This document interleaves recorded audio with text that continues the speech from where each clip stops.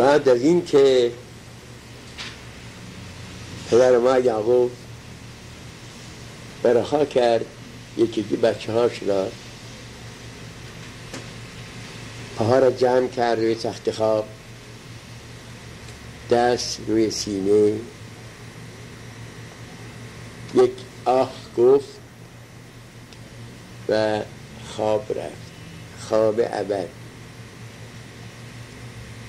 حاکمین فرمودن چه فرقی هست بین مرگ آدم صدیق و آدم رشا؟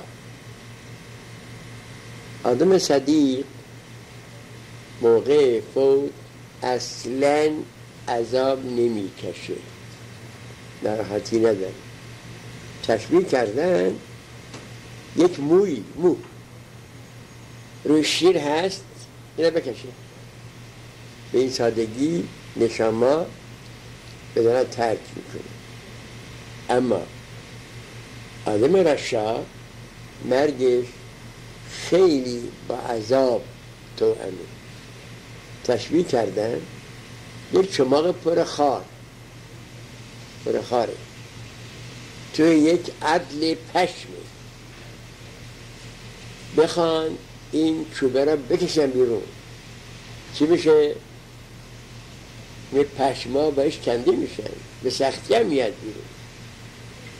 رشا هم نشماش خیلی خیلی زحمت رنج میکشه، خیلی رنج میکشه، تلاش میکنه، دردناک برای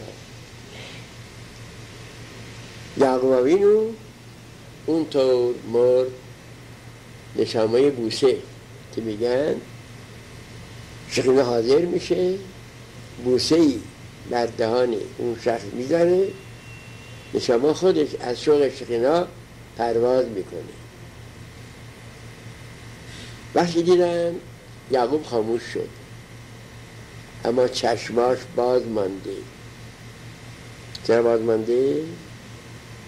برای اینکه منتظر بود که بره ارث اسرائیل. در زمین تامه رفته بود، انتظار داشت بره ارث اسرائیل.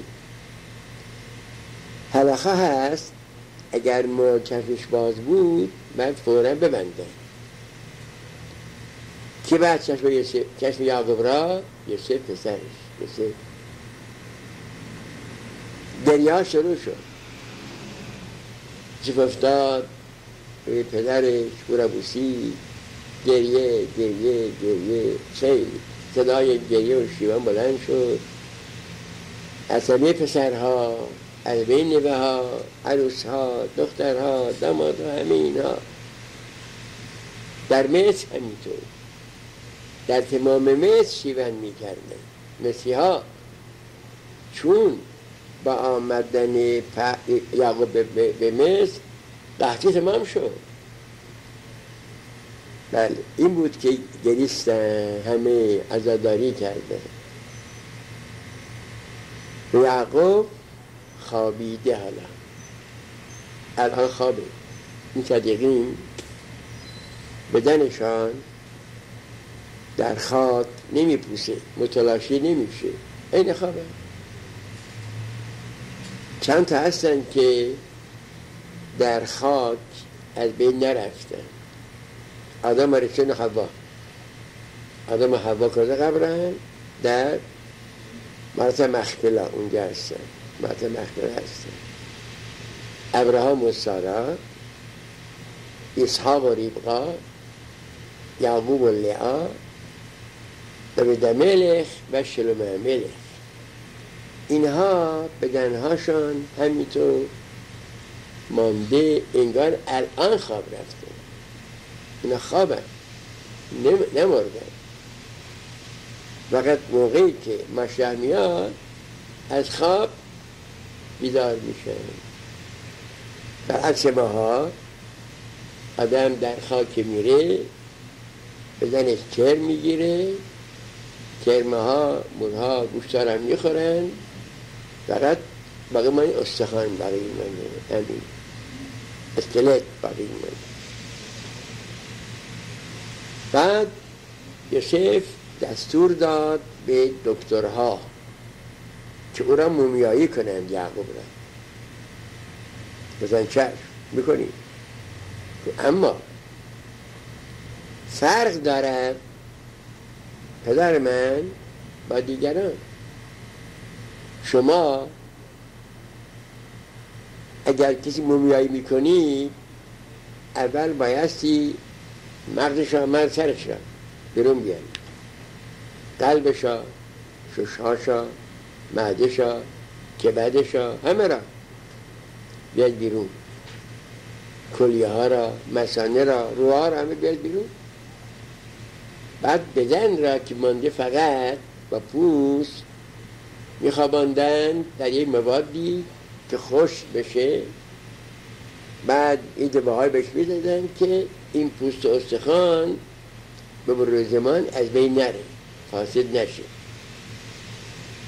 که من که الان پیدا میکنن مومیه های که مال مسیح ها را که 3,000 سال قبل بودن هنوز اینها هستن.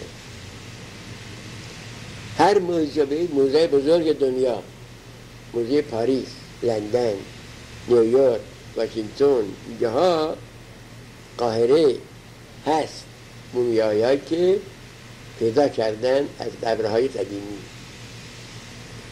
یوسف گفت نه، نمیخوام چی برون بیاری، فقط در بدن دوا بمالید بس. آقا نمیشه این، اگر بمانه در شکم احشا فاسد میشن، میگندن، متعفن میشن. شو چه کار دارید؟ فقط شما بدن ها بمالید بس، چاره نیست. پس مومیای یعقوب فرق از مومیای دیگه، اونها همه را خالی میکردن، یعقوب را نه. و مسیحا برای یعقوب عزا گرفتن 70 روز عزاداری کرده. مسیحا البته خود پسرهاش 7 روز، بعد 30 روز، بعد 1 سال، اما مسیحا 70 روز عزا گرفتن. بعد پر آمد یوسف پیش پرعو، یوسف پیش پرعو پیغام داد برای پرعو اجازه میخوام که با پدرم برم ارث کنعان، او را قبر کنم در ارث کنعان، در مقبره خانوادگی. پر گفت نخیر، نمیشه، تو همه کاره کشور هستی، تو بری میپاشه از هم، نه نباید بری، برادرت ببرن، تو چرا ببری؟ گفت پدرم مرا قسم داده. خیلی خوب، قسم داده حتراش کن، در دین شما حتره هست، بسیار خوب. اگر برای حتره کنم پس قسمی که برای شما خوردم اون حتره میکنم. قسم خوردم که فاش نکنم که شما یک زمان از من کمتر میدنی. آی نه نه نه نه نه نه، برو. اردوی عظیم حرکت کردند از مصر. اردوی عظیم، اولا پسرها، نوه ها، نتیجه ها، دامادها، همه رفتن. فقط زنها ماندن با بچه کوچه. هرچی مرد بود از تمام اولاد یعقوب خیلی بودن، خیلی زیاد شده بودن. وزرای مصر، وزرا، افسران ارشد، امیران، عرابه ها، سوارها، پیاده ها، اصلا انگار میرن جنگ. اردوی عظیم تشکیل شد که از مصر حرکت کردن، آمدن بیرون، رسیدن خرمنی بریم خرمن خارها، تابوت رو دادن زمین و یوسف گفت اون اعضای زمین مصر، زمین تامه است، کافی نبود، بعد اینجا عذاب بگیرن. 7 روز برای پدر عذاب گرفت. شراطین کنعان آمدن به جنگ با یوسف، به جنگه. چی آمده اینجا؟ برای چی آمده؟ اما دیدن تاج یوسف روی تابوت گذاشت، تاج خودش روی تابوت. پس این شخص خیلی احترام داره. آمدن اون 31 پادشاه تاجاشون گذاشتن دور تا دور تابوت یعقوب که پر شد از تاج. بعد یعقوب دستور داده بود فقط پسرهام مرا حمل میکنن، فقط پسرهام. 3 تا این طرف، 3 تا این طرف، 3 تا و 3 تا، 12 تا. لوی نه، بلکه لوی کهنه نمیشه. یوسف هم نه، پادشاه. بقیه روبن، شیمعون، یهودا، یساخار، زبولون، دان، نفتالی، گاد آشر، بنیامین، مناسه و افرایم. این 12 تا. این شادی غیره نبرهم کنه. رفتن تا حبرون، مغاره مقبله. بعد دیدن که عیساب آمده، عیساب با پسرهاش با قشون خیلی زیاد آمدن. گفت که ببینن برای چه آمدی؟ شما این چکار میدی اینجا؟ گفت بله پدرمان یعقوب خوابیده، میخواهیم رنجه بخوابانیمش. گفت نه حق نداری، اول زد منم، جای من اینجاست نه جای یعقوب، برای جای دیگه. چی میگیم؟ دبه آوردیم. روزی که قسمت کردن دارایی را با هم دیگه، یعقوب عیسی، یعقوب سهم خودش را گفت که عیسی این سهم من، این طرف قباله مغاره این طرف، یا قباله را بردار اینو من بردارم، یا اینو بردار قباله بده من. خیلی ثروت بود، خیلی ثروت. در مقابل یه سند مردد من چی کنم؟ گفت برای بپرسم از برادر زنم، برادرها زن. زنش کی بود؟ دختر اشماعیل، عموش. رفتش اونا گفت آره یعقوب که این پیشنهادی داره، من چیکار کنم؟ میگه از یه طرف این همه ثروت، از یه طرف یک قباله، هیچ که پوست. آدم عاقل میگه بچه ای تو، آدم که خواب رفت خمار مهم نیست که خاکش کنه، این دارایی را بگیره، این دارایی را الان بگیره، این نقده، اون نسیه. و قبول کرد، عیسی قبول کرد اونجا سهم یعقوب باشه و سند داد این جانب عیسی فرزند عیسی موافقت میکنم که این قبری که در مهارت مخاله هست مال یعقوبه، من بهش حقی ندارم بهش. بسیار خوب. سالها گذشت، حالا امروز آمدن یعقوب را بخوابانن در مغاره. عیسی آمده دزدگیری میکنه، مال من اینجا. یهودا گفت که عمو جان تو فروختی این قسمت را در مقابل یک چقدر ثروت دارایی. دبه آوردی؟ گفت نه که این چیزی نیست، من نفروختم. گفت آقا جون سند داریم به امضای تو، سند فروش داریم. گفت یارش ببینه حیث نکرده سند در مصر چی؟ معطل کردن یعقوب را نمیذاره. چه گفت نفتالی تو تیزپا هستی، زود برو به مصر قبله رو بیا. قبل از هبرون تا مصر پیاده 11 روز راست برو بیا میشه یه ماه. چکار کنم؟ چاره نیست، دوره.